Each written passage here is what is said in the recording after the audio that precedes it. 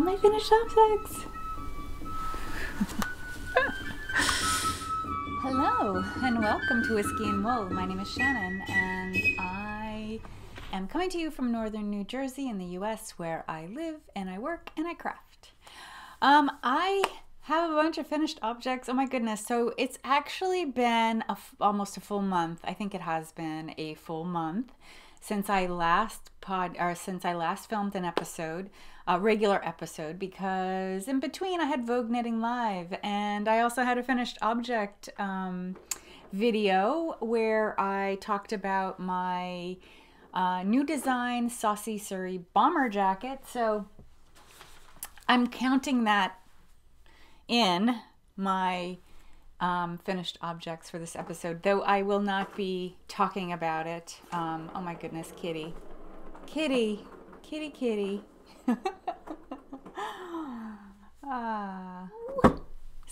But I'm actually not going to spend time talking about it this episode because it does have its own episode and all of that jazz. But if you are interested in knowing more about it, please watch the FO video, and I also have video tutorials about the some of the techniques that are unique to this, including setting the zipper. They're not wonderful, they're adequate videos. I am intending to re-record some parts of them because I'm actually, I'll get to it when I get to my whips. I'm working on a second one. And it's paler. It's like the colors are more subdued than that very keyed up bright one. But anyway, I want to, before I talk about finished objects, I kind of jumped right in there without really thinking through, without sticking to my plan, I guess I should say, because I did have a plan. I just didn't stick with it. My plan is actually to insert a video here where I'm talking about whiskey. And if you're not interested in the whiskey chat, I will have the skip to on there because once again, I am recording kind of early in the morning. I'm still on my orange juice right here. I have a little grapefruit juice stirred in there if it looks a little off color. So yeah, still working on that this morning.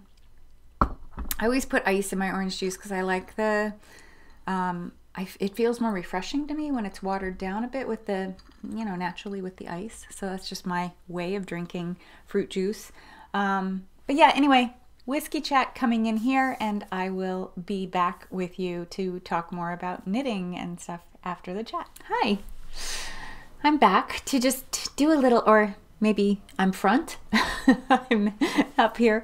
It's later in the day now, and I poured myself a wee dram of some whiskey. This lovely amber toned whiskey is Highland Park 18-year Viking Pride. Anyway, okay. Yeah. 18-year Viking Pride Highland Park, $150 bottle, US dollars. I'm happy I got a wee dram in my advent calendar.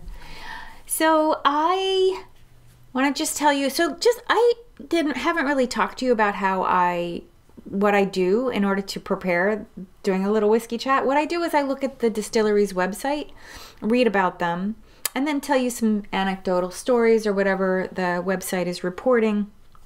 And after that, I give you the tasting notes I taste, and then I tell you what the experts say. So, Highland Park is located on, I believe I'm pronouncing this correctly, Orkney Island, or Island, in the northernmost distillery in Scotland. So it's on this fairly substantial island that is, you go all the way as far as you can on the landmass that is Scotland and England, and as far north as you can go, and then there's an island right off of that called Orkney. I think I'm pronouncing that right. I might not be. Who knows? I'm sure to a Scottish ear or an English ear, UK ear, it probably sounds weird. It sounds weird to me because I want to call it Orkney. Nevertheless, this is the northernmost distillery. Supposedly, it was established in the late 1798 is its official establishment date by a Viking. So a lot of the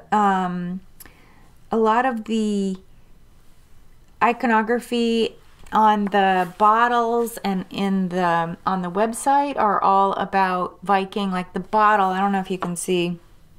I'll try to blow it up. This is their 12-year, which is a much more reasonable $50 or $60 bottle. But you see the artwork that's on the packaging. It's also on the bottle. Sorry, I'm getting a text message. Imagery and stuff that they have too is on the website is like rugged, manly imagery, which I guess works for some people. And maybe not for others.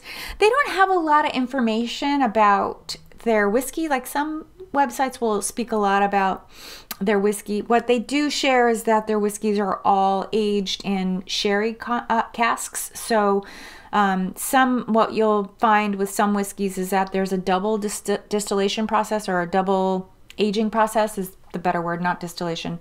There's a double aging process where they might age in one type of cask like sherry and then do a finishing in, I don't know, a burgundy cask or something like that. So in this case, it sounds like the whiskey stays in the same type of cask. So it's either American or European oak casks that have been used to make sherry.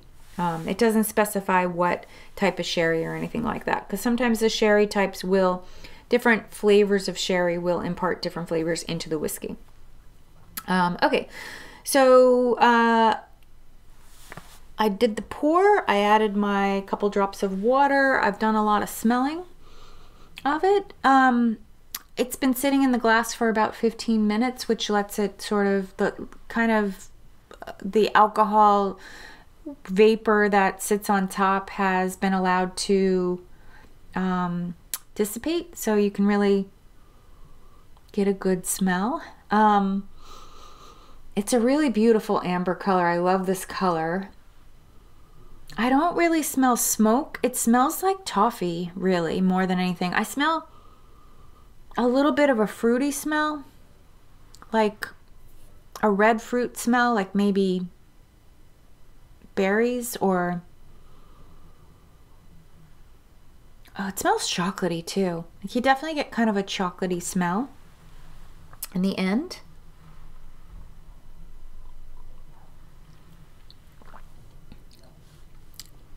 Wow. Oh my goodness. That's really nice. I think with the older whiskeys, because this is an 18-year, I think what happens is that you get more, it just starts to get more of those woody flavors. Like it definitely has a more woody flavor at the end. And there's a little hint of smoke. Highland Park Distillery is located near, from what I understand, like on that island, there's a moor where they pull the peat from. So that would be the smoky flavors. I'm gonna do a quick look at, I definitely taste that. This is really smooth whiskey, by the way, very smooth. I'm gonna look at what experts say about the taste so I can give you like a more full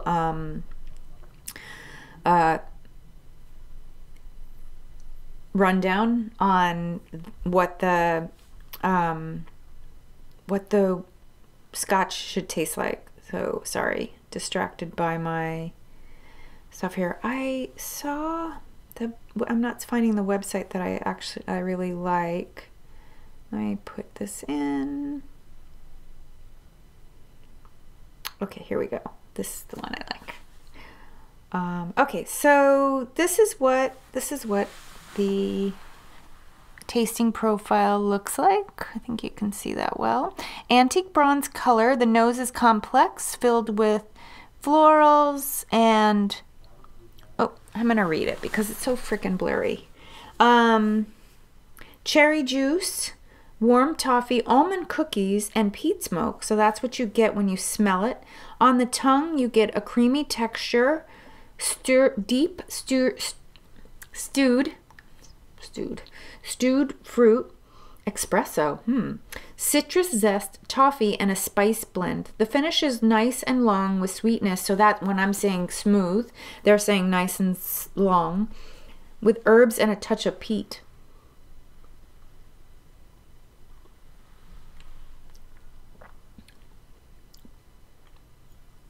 I'm not sure I get the espresso. I'm a big espresso fan. Maybe slightly in the background.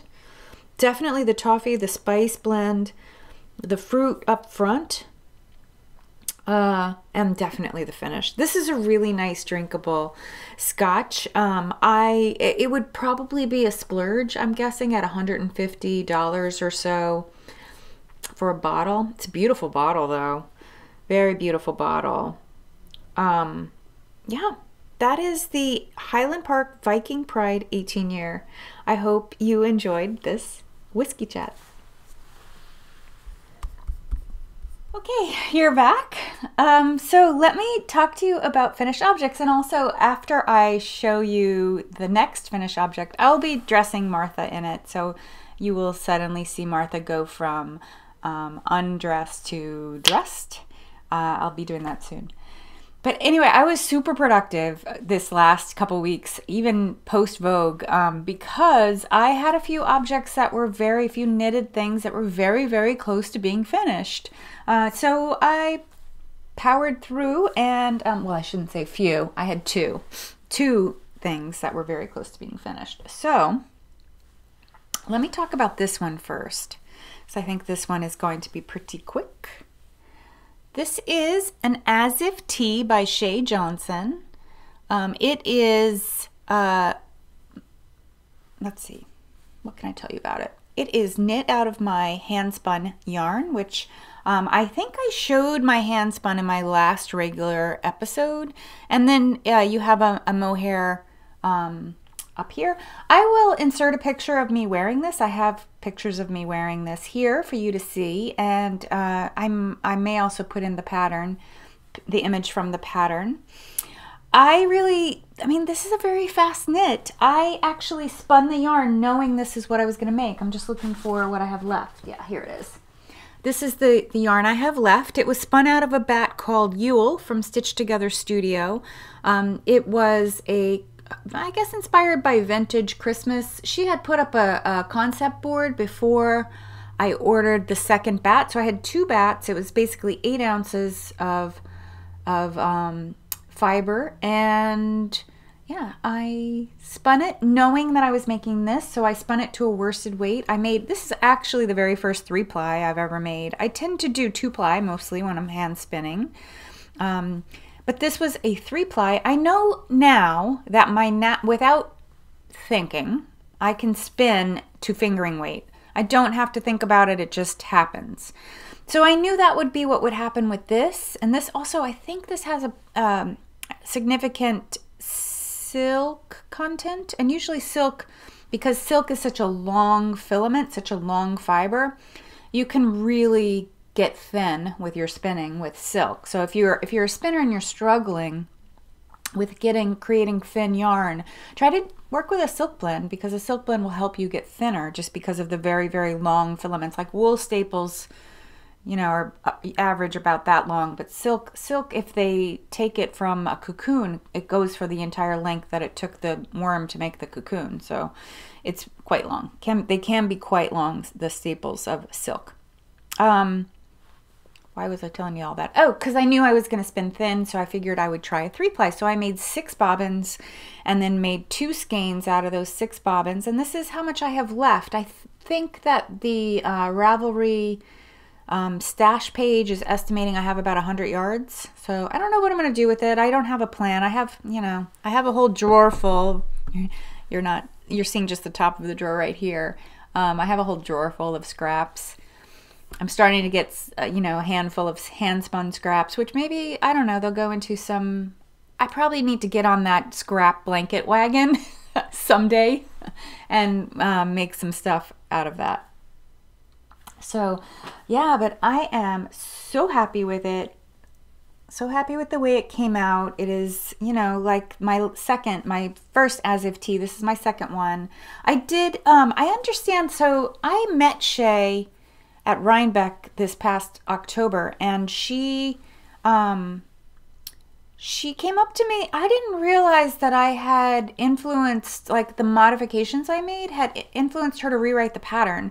So I think she was writing the pattern to make bigger sizes, but then she also really loved, she had told me online that she really loved the mods that I made. And then I found out from another person who knows her that the changes, the mods I had made had helped her modify the pattern, because the way that I knit this pattern now, this is based on my mods, apparently is written into the pattern. So, or at least it's written in as an option. So because the original pattern had you holding the mohair along with the wool instead of doing intarsia, and I did intarsia. I did like an intarsia stitch there. So you could see here on the back where I just ended, it's a pain in the butt, but it's only like 26 rows or so, or 20 something rows, depending on your size. It's a real pain in the butt to hold like 5 bobbins across. Cause if you're doing intarsia, you're, here, you know what? Let's dress Martha and then I can point on her. It's easier. Martha in her, as if tee. Okay. So when you're doing intarsia for this, this is a bottom-up knit, so you knit up here with just one color. I knit up to the armhole in the round, just like a normal sweater. And then when you start doing the mohair sections, you create 3 balls of mohair. And the mohair, by the way, is Ito. I talked about it in my last episode. I do have a dab left, and I think I've stuck it away, but I'll put the info on screen. So I made 3 balls of mohair. So 1 ball for here, for this side, 1 ball for the center, and then 1 ball for the other side over here. And then I ended up making a 2nd ball of the main color. So you have 5 balls. And actually, I think yarn shops and maybe some yarn notions people have these very handy little bobbin holders where you can wind the extra yarn on, and those help keep the yarn straight instead of having balls that might roll all over the place. So that would help you if you ever find yourself doing intarsia. So anyway, that's a bit of a pain in the neck, like juggling, keeping all of those, especially three different strands of mohair coming into your knitted work. But it's not for very many rows, because again, this is worsted weight or Aran weight. I think the pattern's written for Aran. I did handspun. I don't know what it came out to. Somewhere in there in that worsted Aran.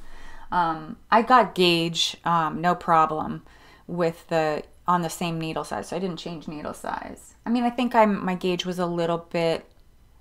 I had slightly fewer stitches. I tend to knit loose, so I had slightly fewer stitches than the pattern called for, and I just sized down, and that solved my problem. With that, so I didn't have to go down a needle size. But anyway, yeah, when you get up to here, then you're on 1 row. I mean, you just have 1 strand of mohair for the rest of the sweater, and then when you're doing the trim, obviously you're just using the worsted. So yeah, that's how that happened. I love this. It's so beautiful. It has a little bit of sparkle in it. I don't think you really could see it, but the yarn has, let me see if you can see it here. Yeah, see it? See?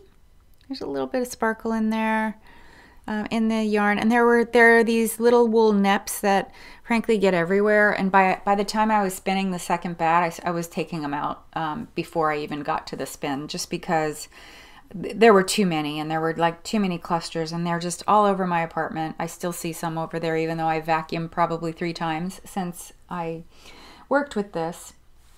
But yeah, I love the sweater though. I love it. Absolutely love it. And it was a really, really fun spin. I didn't do any sort of color management. I just let the green and pink lay where they, go wherever they wanted. And I got this really lovely, soft striping effect, which I really like. So anyway, you can keep looking at that while I talk to you about my other finished objects. My 2nd finished object, which also has my own handspun in it, is the Achikochi by Ery, E-R-Y. I'll put everything on screen so you can see the spelling. So yeah, completely done. I love this sweater. So I didn't make any mods on this, did I? Oh, in the texture on top, yes, and I did short rows. So the pattern, you see how I have the short rows? The pattern doesn't call for short rows to raise the back neck, but I added those in, where I added them was actually in the back underneath all the color work and everything, because you go literally right from casting on to doing this like woven textured stitch right here. It's beautiful, right? So I also realized that Achikochi, I hope I'm saying it right, I may not be, it's a Japanese word, means this way, that way. So the idea of the pattern was that it was a bunch of arrows pointing this way and that way. And I did mess up somewhere in here, like somewhere, I think I have all three of these going the same direction, and they were supposed to switch directions at some point. And I just wasn't paying attention to the pattern and engrossed watching a film or something, and I just didn't do that. But I was gonna say, I knew when I was knitting this that the spec was quite different from the spec that I am accustomed to knitting for myself, and I just decided to go with it. Especially, like, there was a big difference in the arm. Like, I think you can see how big the cuff is. Like, it's pretty big. It's pretty loose and big. But you know what? The overall effect is really cute and flattering. Like, I really like it. Again, I'll pop a picture in here of me wearing it so you can see what it looks like. And I mean, I really should have it on. I just wanted to show you, I'll probably wear it next episode. I just wanted to show you close-ups, and it's hard to show you close-ups when I'm wearing it. But yeah, there you go. So I did modify some of the textured stitches too. There was, I think down here at the bottom of the yoke, I was meant to do a much longer, like a 8 stitch or so textured pattern, and I didn't. I opted to do a shorter, like 6 row or so, or 4 row, I can't remember. I'm trying to see if I can see how many stitches. I think it's 4 rows of texture instead, just because I wanted to reduce the distance. I knew I was putting short rows in, and I figured that would fill up the distance in the back, and I didn't want it to be like I didn't want to have an overly dropped armhole. Like I knew the more I added, the more drop down it would be in here. So I just did not do that. But man, I love this. This yarn is gorgeous. Let me tell you about the yarns. The yarns. I barely used, I think I bought 3 skeins of this. I barely used my 3rd skein, but I did tap into it. But this is the wool that I used for the main body. It's called Lammermuir wool, grown in Scotland with love, number 4. I think what they do, I think the number, no, it's 4 for 4 ply. After I finished the sweater, I posted it on Instagram, and I tagged the makers, of course. And this farm, which is a farm in Scotland that has sheep, she posted that she was really happy I loved the yarn, and she said it's too bad it was a 1 batch thing. I guess like for a micro farm, for a small farm, they take their wool and have the mill spin it to whatever specs they give them, and then that's it. Like that's all there is. Like once it sells, it's there, you know, then it's next year's crop and whatever specs they determine to have spun. It is I believe, a natural, fairly natural. I do not think it's dyed. I think it's all, the colors all created by natural colors. The colorway is called Essie, and apparently you can't get it anymore. So if you wanted to knit with this, you'd have to look for someone destashing. I could be persuaded probably to part with my almost full skein. I do really love it. I do really love it. It blocked beautifully into the sweater. Like the wool really bloomed in the soak, and it softened, and it's just, oh, it's so comfortable. I've worn this like 3 times since I finished it about a week ago. The red is this gorgeous handspun that I made from a bat that I got from SpinCityUK. It is called Punjabi, and it has these really cool, it has a lot of black, a lot of red, and fuchsia. And then little bits, you can see little dribs and drabs of green and blue in it. I've talked about both of these yarns because you've seen this as a work in progress, but what I want to show you is the way that it knit up. Look at that, like with the pink and the black and red striping. It's really cool. I mean, this is the beauty of handspun, right? That you get this interesting variation in yarn. And I really, because I bought Spin Cycle yarn before I had started spinning, I didn't quite get that Spin Cycle seemed to be taking their inspiration from handspun yarn. So because the way that they spin their yarn kind of emulates the way that a hand spinner spins, like the outcome of when a hand spinner spins. So but yeah, highly recommend this pattern. If you're interested in exactly what I did for the back neck to be risen, to be brought up, I had a couple people message me while I was knitting it, asking me exactly what I did. So when I mod, I am making notes for myself as much as, you know, and if they help other people, awesome. Like these women were asking me what I did and how I liked it. But at that point, I wasn't far enough along to tell them how I liked it. But I just said, you could see what I did in my notes. But I couldn't have told them then what I could tell them now, that it worked and it's great. It did exactly what I wanted it to. Oh, and if you're following along, and you're one of my returning viewers, and you've been following along with me, you know, having anxiety over the neck works fine. It did block out flat. I had to do a little bit of pinning and stuff around the neckline, which I think there's also an image on my project page that you can look at if you're going to knit this pattern as well. I think the nice thing about this pattern is that though in the yoke you don't get a lot of coverage of color, you get an opportunity to really knit your contrast color and show it off in big amounts in this bottom trim situation here.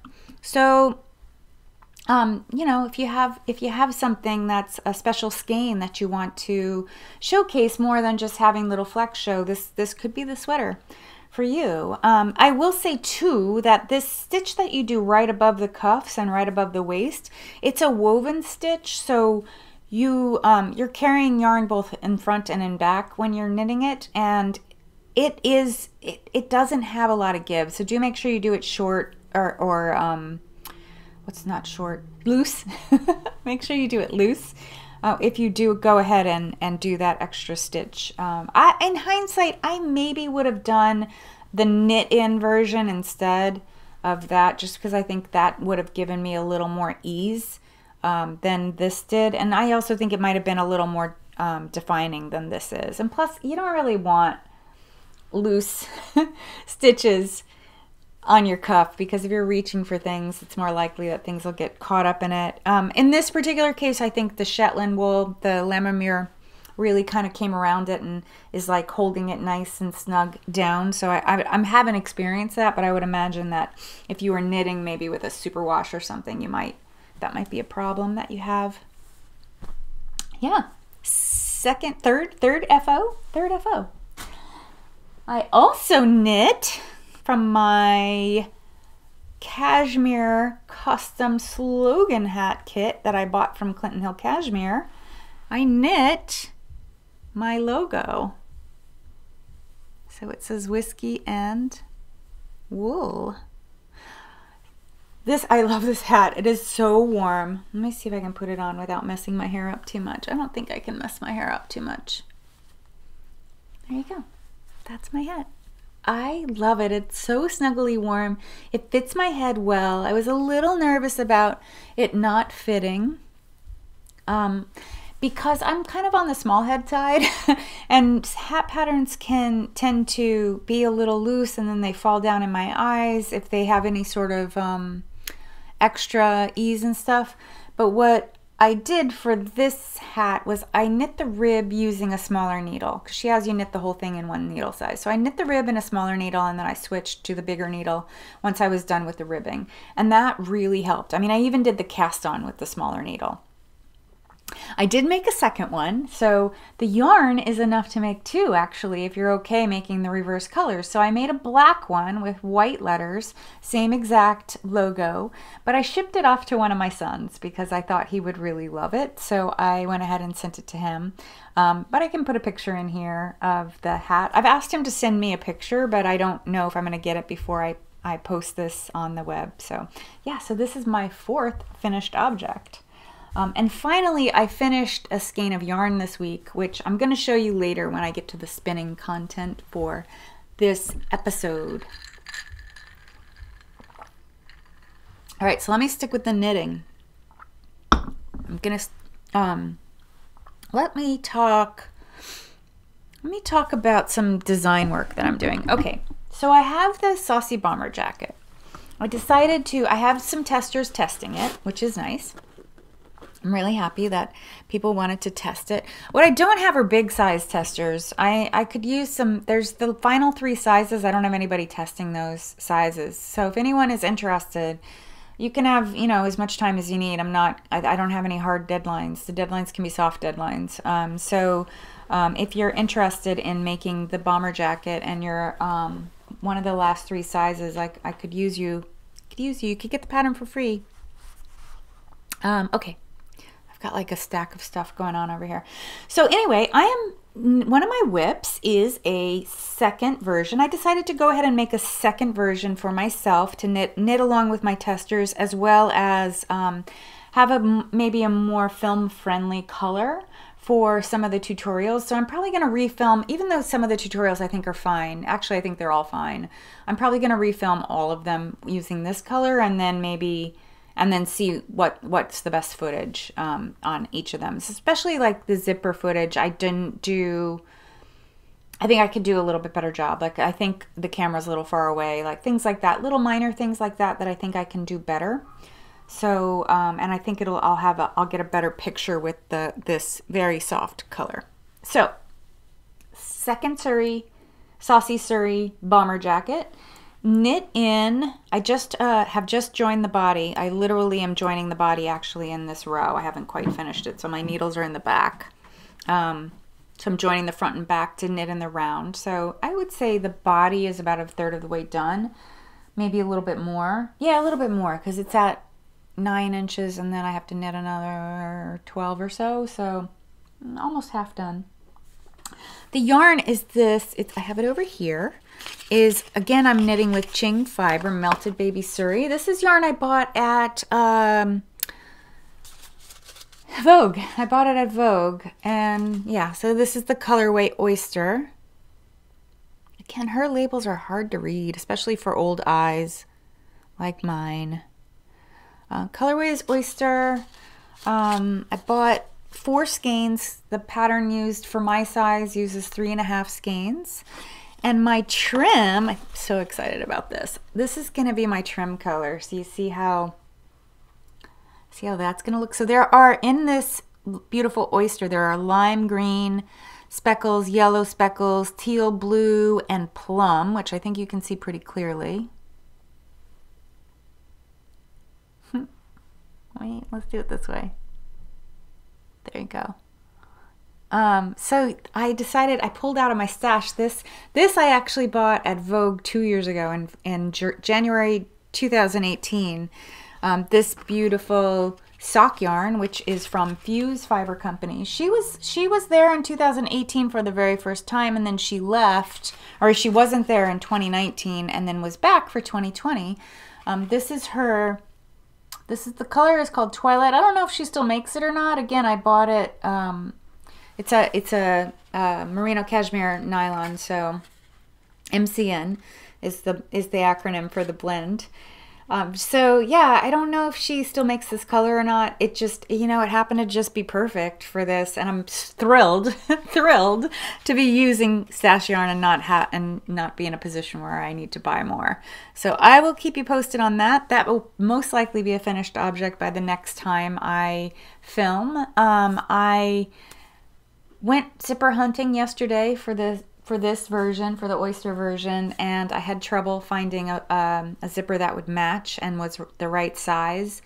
So I went on Amazon and I found a few. I ordered 3 different zippers. In my pattern notes, I suggest that you don't use a metal zipper. Instead, that you use a plastic one, because I'm concerned that a metal zipper might create too much weight on the front here. But 2 of the zippers I ordered are metal. I was really looking for color. I don't want to do a high contrast plum one, which I don't even know if I could find this color plum. I could definitely find plum, but probably not this. This is a blue plum, not versus a red plum. So I don't think I could find it. I was really looking for something that would match the base color, this like dusty pink or mauve, I guess might be another way. I was looking for something that would match those colors. And yeah, so I bought one that I think is going to be pastel pink, and then 2 that looked promising, but they both have metal teeth. So I will let you know. I may be setting a metal teethed zipper in, and maybe it's going to be okay. I mean, I was pleasantly surprised at how this really stood up, this plastic zipper. The weight of the plastic zipper actually, you know, the fabric could deal with it. Like the fabric isn't having any trouble holding it. It's not creating any problems in the way that the sweater hangs or fits or anything. So maybe metal, maybe like brass teeth will be fine. I don't know. I'll let you know. I will let you know. We'll talk about it again for sure. Oh, another stash acquisition. I bought this beautiful bag by splash bag they call it, by Oh Wow Amsterdam. And Stephen and Penelope posted that they got a bunch of them in and were selling them. So I figured, what the heck, let me look. They're not expensive, but you have to pay a lot for shipping. So I just decided for a one-off, it's fine. But I love the hot pink drawstring, and the pink and purple and pops of neon orange in there on it. It's just a simple canvas bag. It's not lined or anything. Just, you know, plain bag. But it's functional. I actually think it would be really, if you're a sock knitter, this would probably be pretty awesome for socks, like to, you know, to carry around your socks, because it would be plenty of room for your main color and maybe a heel and toe color, and then your socks too. And it closes up pretty snugly. So I think it could be good. This sweater will outgrow it probably by the time I get to the sleeves, but for now it's good. It works. I love it. I love how colorful and fun these splash bags are. And I don't know if they have any left or not. I bought this about a week ago, so, but yeah, happy with that. I cast on so many things, you know. I was really, it's funny, you know, after I finished this sweater and the Achikochi, I worked on the hats. I got those done in no time. Those are like an evening, a couple hours, a few episodes of Sabrina and sex education, and I was done. I was just done knitting them. So they got blocked and took like over a day to dry, but she suggests steam blocking it, but I really like the way my stuff looks when I wet block. So anyway, I spent a lot of time contemplating the list I had made for my stash down 2020 and trying to figure out what did I want to make next, because I have a list of, I think it's around 15 projects. I finished one though, and I can't remember. Well, whatever. I'll catch you up on that like around the middle of the year. I'll let you know how I'm doing, or I'll check back in with you on how I'm doing. Maybe we'll do it every quarter. So I'll check in with you in April about how I'm doing on that list. So I was trying to figure out what did I want to make next, and what was I feeling, what was my feeling about knitting, what did I want to knit next. And so I've had more hand spun sitting by my ball winder for probably since before Thanksgiving. And the yarn that I needed to cake was this yarn here, this beautiful, this was my very first hand spun project. So after I ruined a bat learning how to spin, I had ordered like 12 ounces, I think. I want to say it was 12 ounces of fiber from a local place, like a place in PA, not too far from me. And I thought it would be, I was thinking to myself sweater quantity, but after I spun it, I realized that it's a lot more sparkly than what I wanted. Like, it's a nice, beautiful, pale bluish gray. The fiber itself had a lot of like sky blue color in it, along with natural gray, and then the sparkle, Angelina or Stellina, probably Angelina, in it. And when I didn't know anything about spinning when I was spinning this, I was just learning. When I spun it, the blue, it created this like very pale blue, grade blue heather. So when you look at it close up, let me see if you can see it. When you look at it close up, you can see the, yeah, there you go. I think you can see that there's a little bit of heather in there, like between the gray and the blue. You can certainly see all the sparkle. It's really high sparkle. But after I made a couple skeins of it, I realized that it would actually make a really pretty throw. Like, it's along the lines of the color scheme that I have going on in my apartment. I have a lot of white and natural wood and some soft gray colors, and then just pops of color. So I thought, well, this will be a very pretty throw, maybe on my bed or on my couch. And around the time that I decided I thought I would be ready to make a throw, it was probably just ahead of my holiday knit. I had taken the bag, it was 7 skeins of hand spun. I had taken the bag out over to out into the room where I have the ball winder and sat them down, and they stayed there until last week when I finally wound them and cast on this gorgeous blanket. So what I did, I don't really do any particular pattern. What I do with my blanket knits, my throws, this is the 4th one I've made. I tend to just cast on a rib stitch. So I cast on anywhere from 70 to 100 stitches, I think is the most. And I knit with a really fat needle. I think this is a 25 millimeter or a US size 15. I think I got the millimeters right. If I didn't, I will pop it on screen. This particular one, and then I'm holding 2 strands together. And what I could have done, I realized, was run the yarn back through my spinning wheel to ply it one more time, like to put 2 strands together. But I didn't really want to deal with that. And I didn't want to deal with the differences in yardages on the skeins. So I decided I would just go ahead and knit, because what happened when I was spinning, because I was learning, I had some that were very fat. Let me see if I can show you. So like you see, and I wasn't plying quite right. So you see how loose that is? There is a second ply in there, very thin ply. So I had done some very loose spin, because I was learning loose spins, loose plying.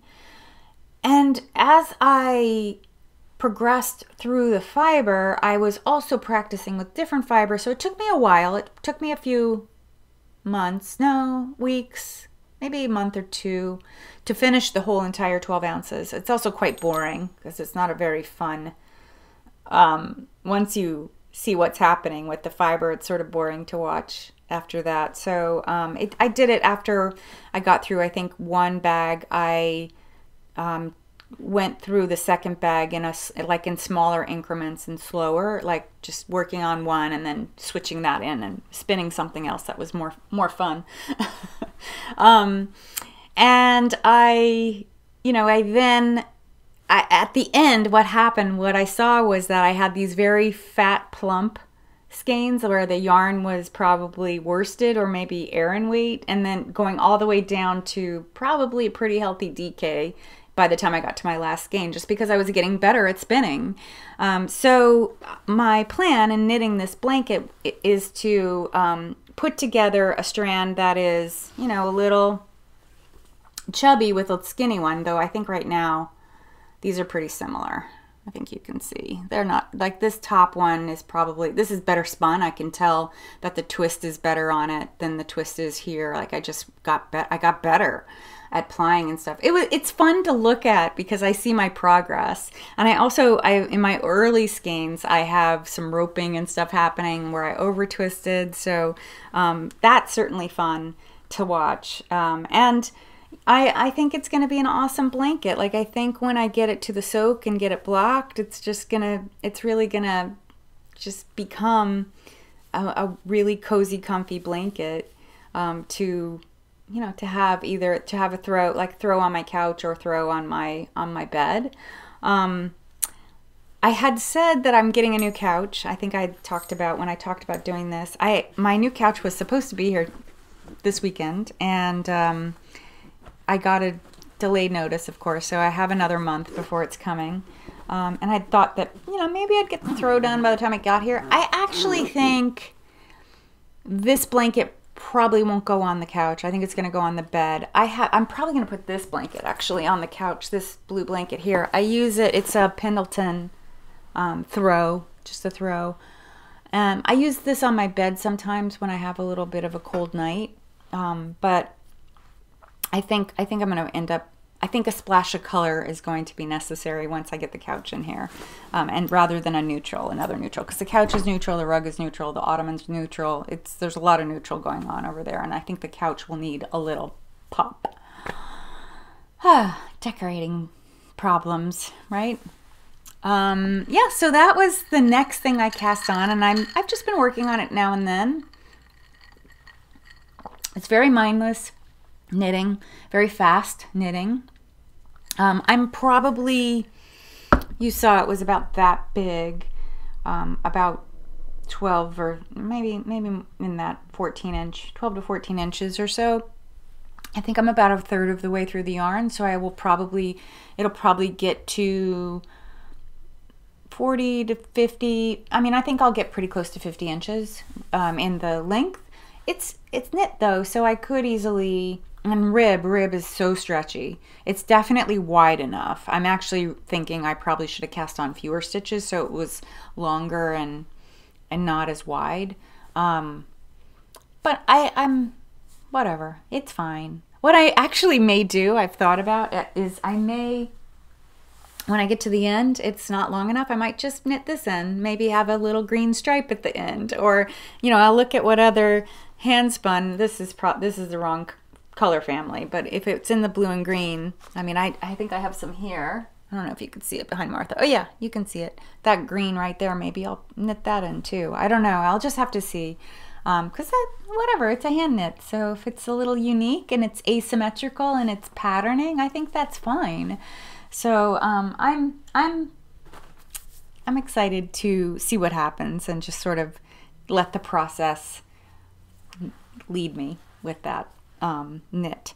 So anyway, I cast that on, but it didn't quite satisfy my cast on cravings. I still really wanted to cast on a sweater. Oh my gosh, and I forgot something else that I've been working on, and I will show you.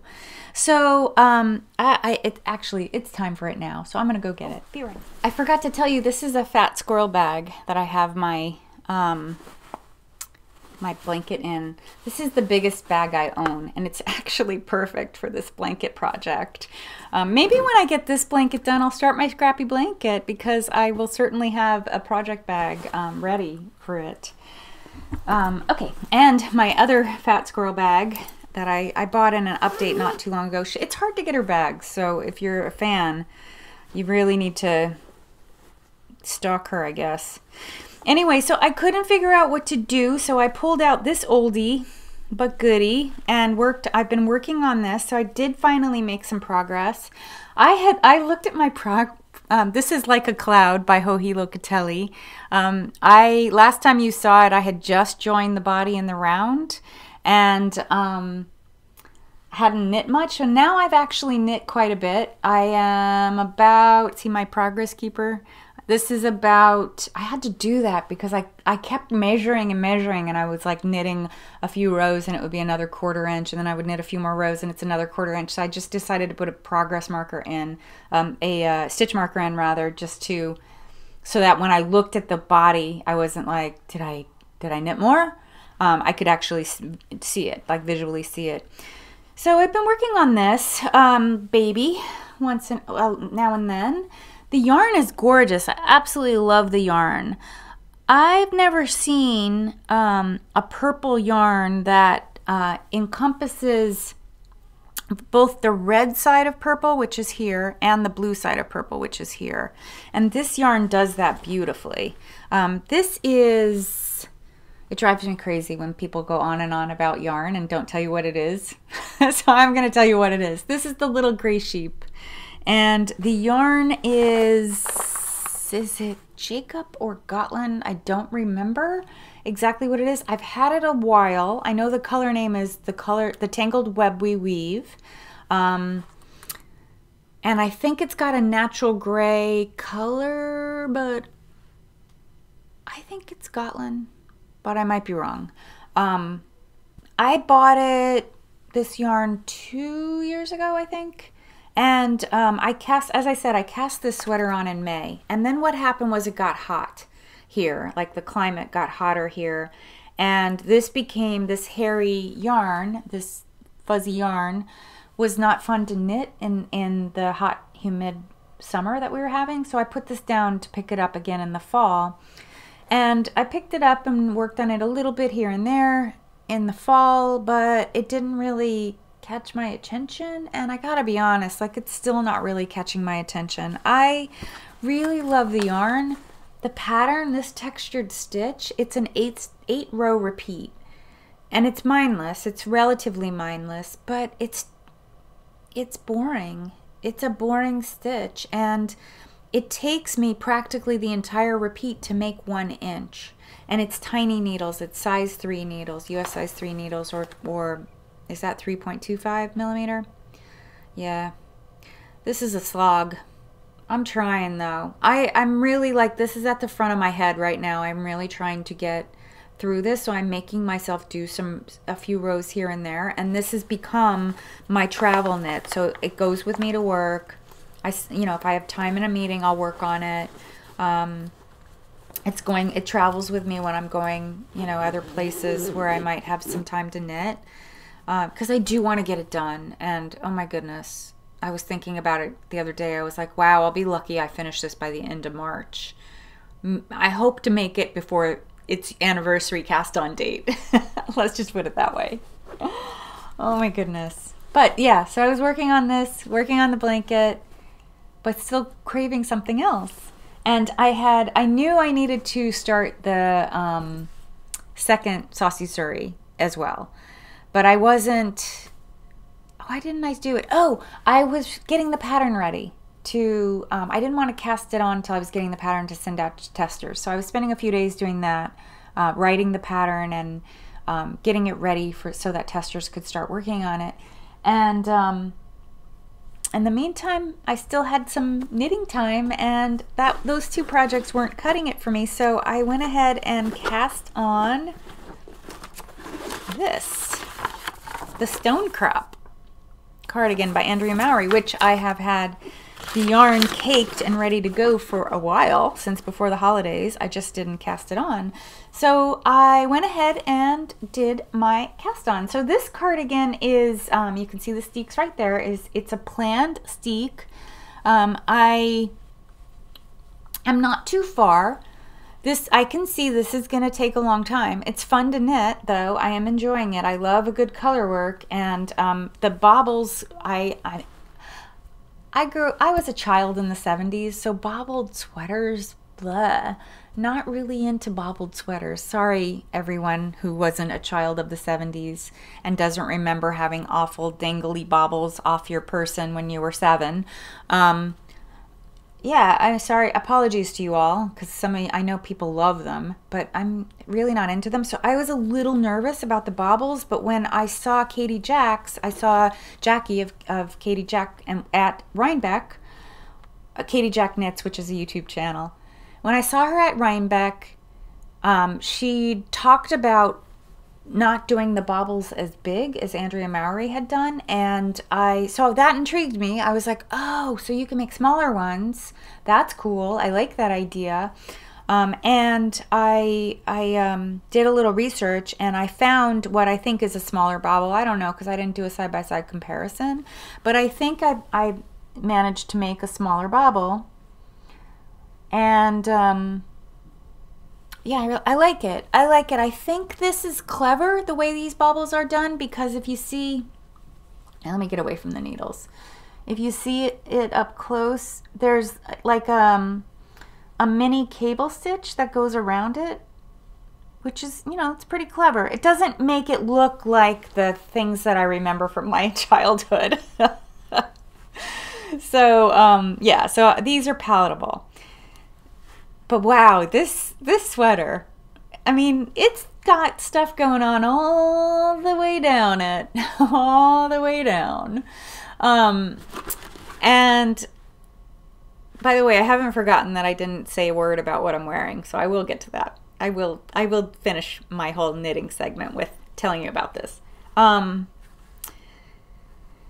Yeah, so this will be a slow knit, and I'm in that part, that yoke part, where you're just increasing, you're like making the most number of stitches in the round that you make in the whole sweater, because after you split for the sleeves, everything goes in, you know, now you're just doing your torso, so that this distance to go all, you know, around across your armhole and stuff and around your chest and back is the biggest, it's the most, like, so I'm in that moment, in that phase where I'm just increasing, so it's really slow, but I love it, yet I love it. So this is nice. This is a really nice knit for when I want something that, you know, requires a little more brain activity, so maybe not so brainless knit, which I mean I seem to always have something that's color work on the needles. So yeah, all right, without delay, let me tell you about the yarn. The green yarn, this lovely, beautiful teal, is by Uchitita. And this yarn is called the Minimalist. It's part of her Minimalist yarn collection. The color name, maybe, I think she's a Netherlands dyer, and the name of the color doesn't mean anything to me, but it might mean something in a different language. It is called, it's very hard to read, Freebad. It looks actually easier to read on screen than it does in person. Anyway, this is a non-superwash wool. It's 100% Highland wool, muslin free, non-superwash, made in the Netherlands. And but Highland wool, is that the sheep, or is it because it's from the Highlands? I'm not really sure. I didn't ask, but it's beautiful and it's great for steeking. And then I am following the pattern instructions, which is to use Spin Cycle dyed in the wool. I am using the colorway Stay Out of the Forest, and this is the Spin Cycle label. There you go. This is actually not the ball band for this ball. So I am using Stay Out of the Forest. I think you need a total of 2 skeins, and I think what I figured out was I have, like, once I finish this ball, and you can see it'll finish with this orange color, I'm going to use up the rest of this, which will bring back in some of that blue and green. This is the rest of Truth Bomb. I've already used this in 2 sweaters, so this is going into a 3rd. And then I have a second ball of, that's a little messy, a second ball of Truth Bomb that I will use somewhat. Inside there, which you're not really seeing, is a yellow-orange. So I'll go, you know, I'll use a bit of it. I won't use a lot, I don't think. But I think the majority of the color work will be these 2. So I just decided to start with the Stay Out of the Forest, and I think everything else should make sense. I mean, when I was at Vogue, so there, I had a hard time. Like, I made this decision to do the colors this way because I had it, but also because I couldn't get another skein of Stay Out of the Forest anywhere when I was planning to. When I was planning this sweater and I knew what I wanted, what yarn I needed, I could not find a second skein of Stay Out of the Forest. All the suppliers were sold out, and so I was waiting to cast on or make another plan. So I made another plan. But while I was at Vogue, I saw some. I saw Stay Out of the Forest. I saw some Spin Cycle yarn. Both Starlight Knitting Society had it, as well as Argyle. No. Magpie Fibers had a bunch of it. It sells like hotcakes, man. The crowds around the Spin Cycle yarns. I mean, I saw it. I was able to get close. I was able to look at it. But I had to tell you, like, the color, because it's been 2 years since I bought mine, the colors didn't look exactly the same. And I thought, you know, I'm going to do just as well with what I have, because I can see them and I know that they're going to blend together. They'll blend well enough. And in the knit, no one's gonna know. Well, the women that own the company will know, that own Spin Cycle. They'll understand what I did, I think. Okay. Yeah, so I cast on my stone crop cardie. It will be on the needles for a while, I have a feeling, which is fine. I have other things I need to do. Mainly this. So this sweater, this is a sweater of my own design. I've just been calling it a layering tee, and I decided after I named the Saucy Suri, I was like, you know, saucy kind of has a few different meanings, but one of the meanings can be that, you know, you're feeling a buzz from alcohol, and I was like, well, I am Whisky and Wool, so maybe I should kind of stick along like whiskey themed names. So I decided to call this the Rye Layering Tee, R-Y-E Layering Tee.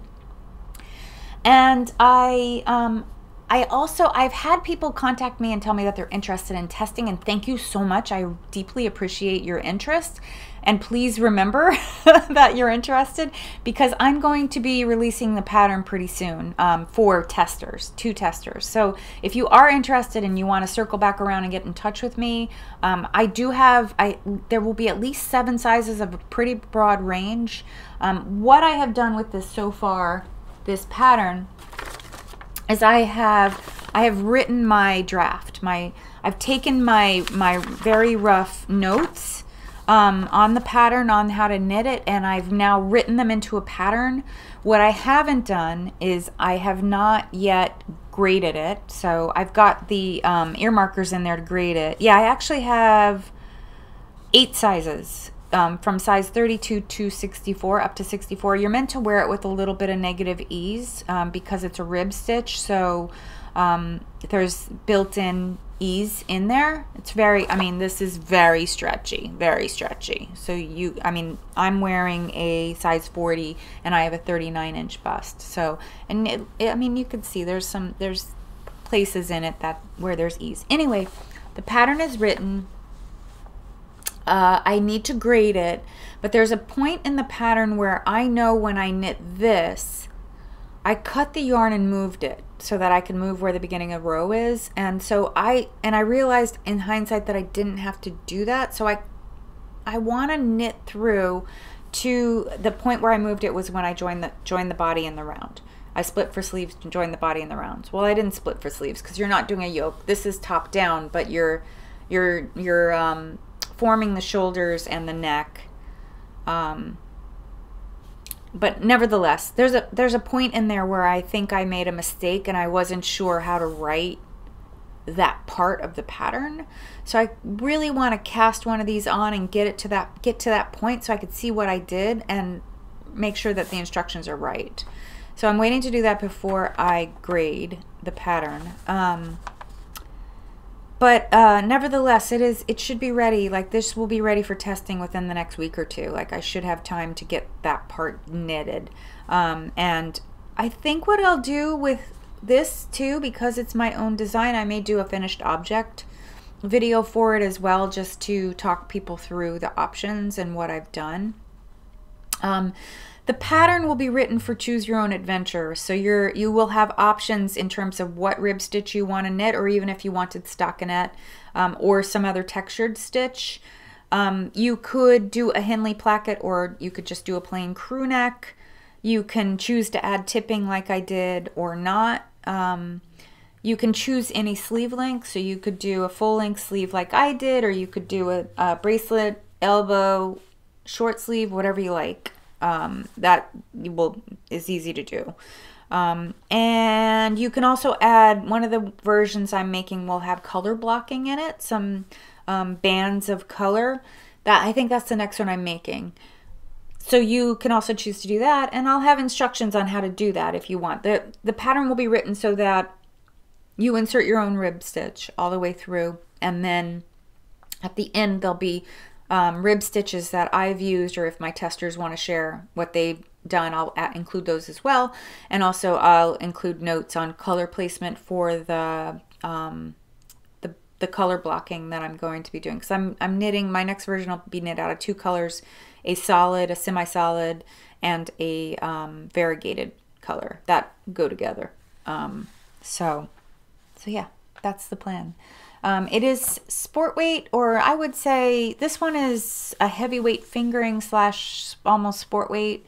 It's knit on size 5 needles, the whole thing.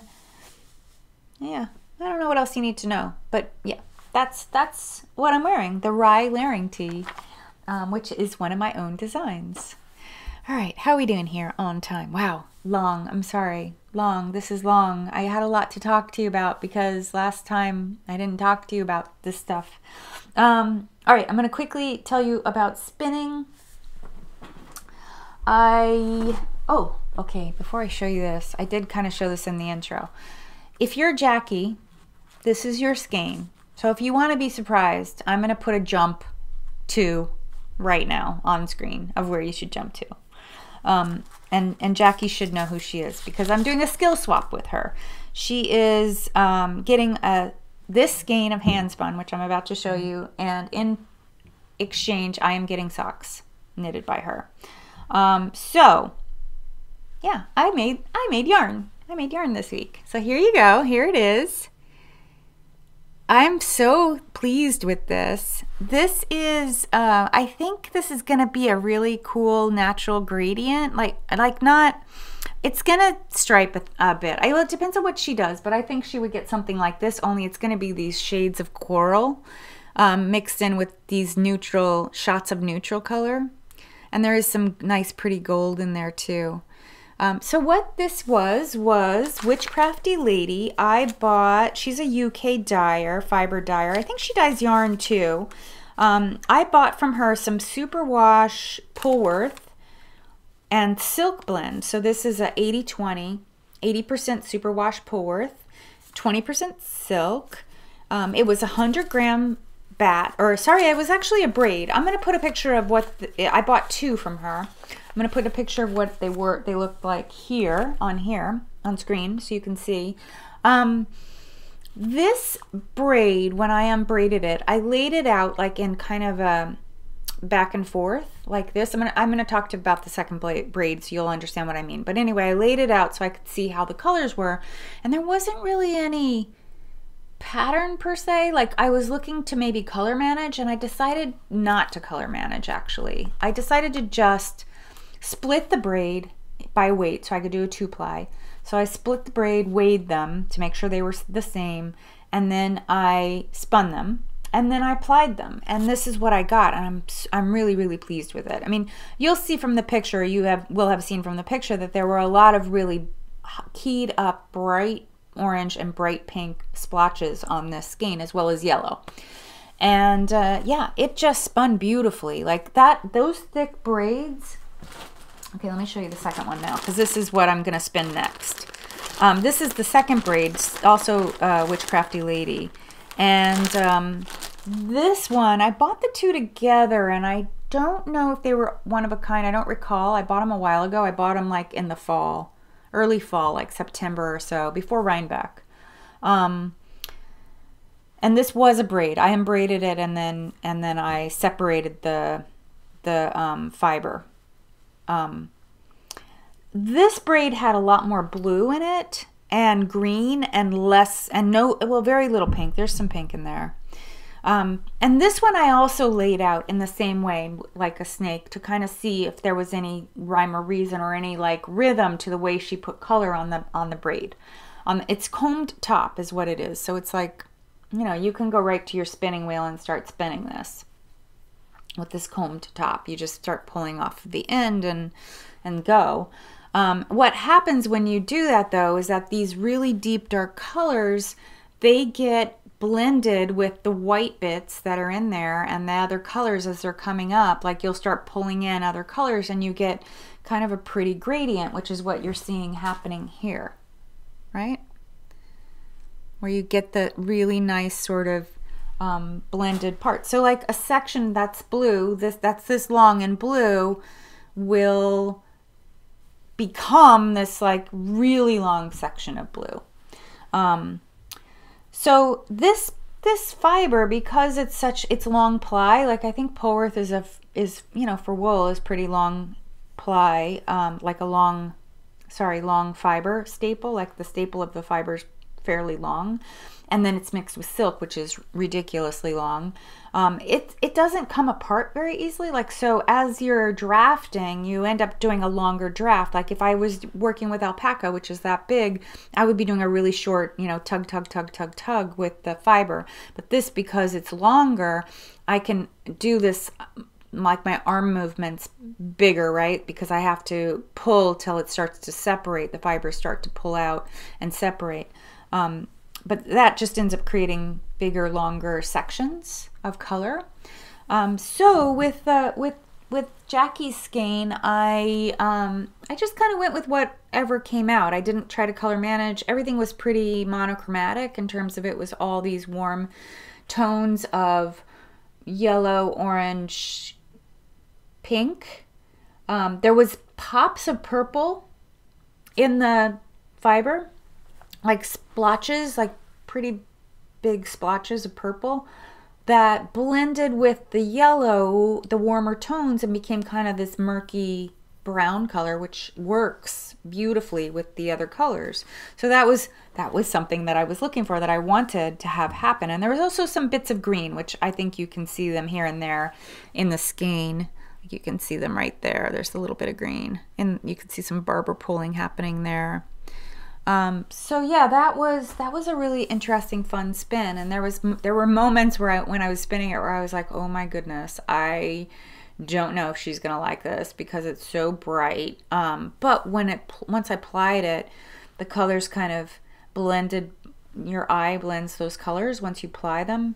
So you kind of, you've got to get close to really see those.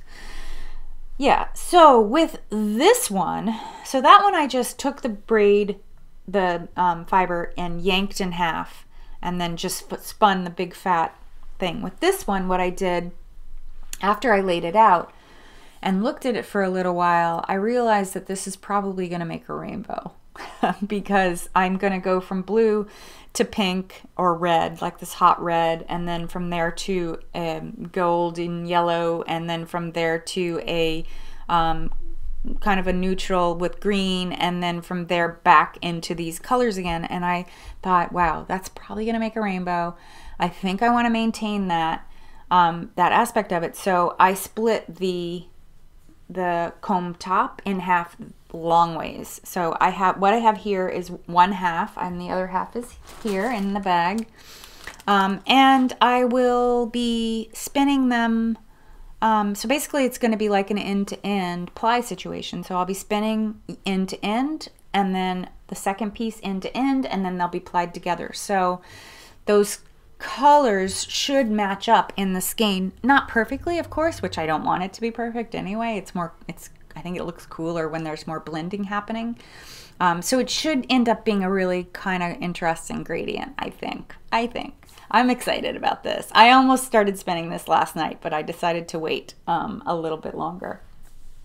So yeah, that is my spin project. I still have, these are destined to be a Rye Layering Tee. I have prepped the fiber too for the second half. I have half the yarn spun for the layering tee in this beautiful red heather from Countess Ablaze, like this red. These were together, and what I did, they were together in comb top.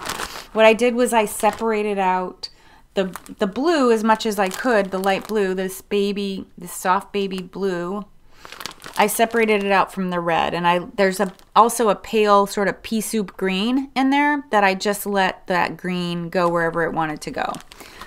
So yeah, I have, these are ready for me to spin as well. So what'll happen is a bobbin of blue, a bobbin of red, they get plied together and we create this.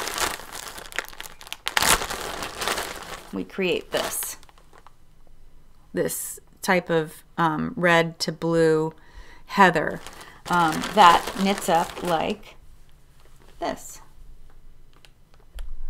And that's going to be one of these when it's done. So this will be the third one that I'll make, because the next one I'm going to make is out of some yarn that I've caked and ready to go, which I'll have a bit of it to show you next time. So yeah, that is my other spinning that's happening. I have one more thing to show you and then I'm done. I got my last club color from Ulan Textile. So this is some luxury, this is her luxury fiber club. And this is Falkland Merino Camel and Glitter. It's 125 gram braid. It's just beautiful. She must have had Christmas on her mind because it's sort of Christmassy and holiday-ish, those really rich colors. It has a lot of black in it, which I assume is one of those natural fibers that is listed there. So curious to see how that will end up spinning. But I don't have plans to spin it anytime soon because, as you can see, I've got some other spins, some other spinning planned. So yeah, that is my show for today. That is my episode, and I thank you so much for sticking it through here, and I hope you enjoyed today's episode, and I look forward to sharing more with you next time. So please have a wonderful rest of your weekend and a wonderful next 2 weeks, and I will see you soon. Bye.